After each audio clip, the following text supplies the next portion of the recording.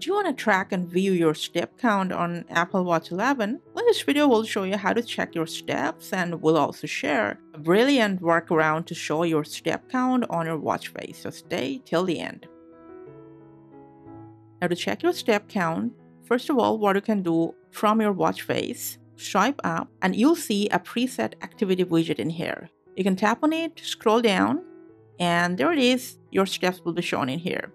If you don't have this widget in here, don't worry, just press on the crown, and from this app screen, tap on the activity app, and then, like before, scroll down to find the steps in here. Now, what if you want to see your steps right over your watch face? There is no built-in option in Apple Watch, so for that, you need to download a step counter application on your watch. Now, we are not promoting any third-party app, but for educational purpose, we're going to demonstrate by installing the Pedometer++ app, which is, by the way, the most popular one for this function. If you got anything else on your mind, you can just go ahead and install that as well. Now, after installation, what you have to do is to set a compatible watch face that's got different sets of widgets. So just go ahead, find the proper watch face from this list, whatever is visibly pleasing, comfortable to your eyes, got widget, and then hit the add button.